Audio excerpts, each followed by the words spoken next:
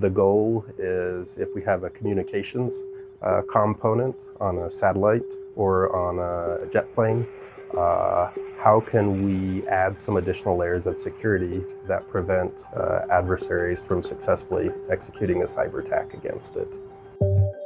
Hey, what if we apply moving target defense, which is using IP networks, to something like a serial-based communication network such as MIL standard 1553?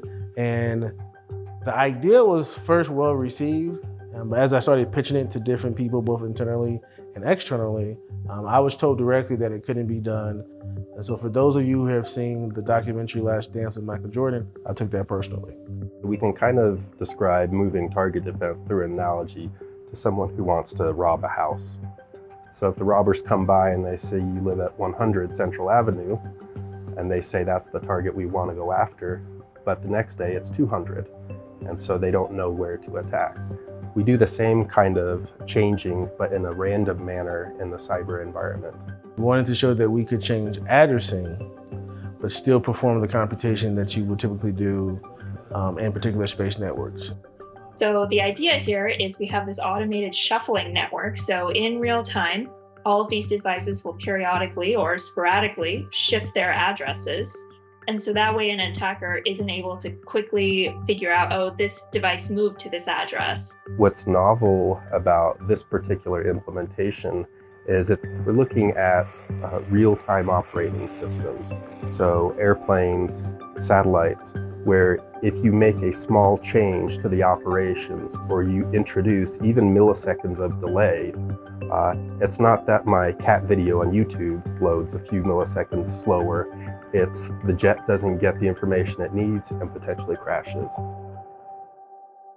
If you still want to protect that network, you have to make sure you do it in a way where that latency is not adversely affected. And so we wanted to use on real hardware to show that we can employ this algorithm to protect the network, but we're also not adversely affecting the network, and that's what we have shown. They've designed this defense. Well, now we need to test it out and see, can an adversary figure out our random shuffling network?